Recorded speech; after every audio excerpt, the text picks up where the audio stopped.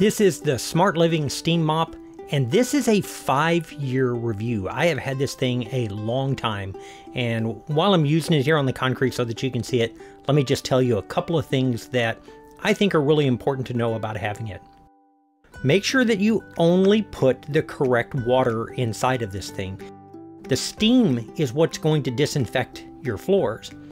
And the second thing is, make sure you have extra mops on hand. The mop that goes on the bottom of it, they fit well and it makes it really, really easy to clean. And that way you tear it off, you throw it in the washer, and you're ready to go for the next time you go out. Also, like for us, having the thing on the floor didn't work, and I have a place to hang mine up that allows it to dry out and keeps it from leaving a spot on the floor. After 5 years, I guess the recommendation I would give is I would buy it again.